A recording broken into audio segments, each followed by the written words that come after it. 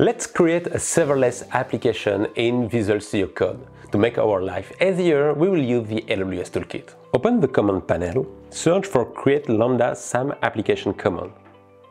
Select the runtime, for me, Node 16.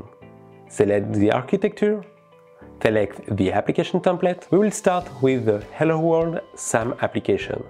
Select the folder to put your code, give a name to your application, here AWS on Tour. Fast forward.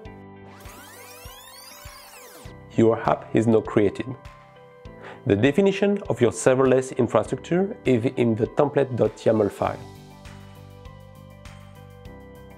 And the handler of your Lambda function is in the app.js file. This Lambda function just returns a hello world message. And that's it! You've bootstrapped your serverless application in Visual Studio Code using the AWS Toolkit.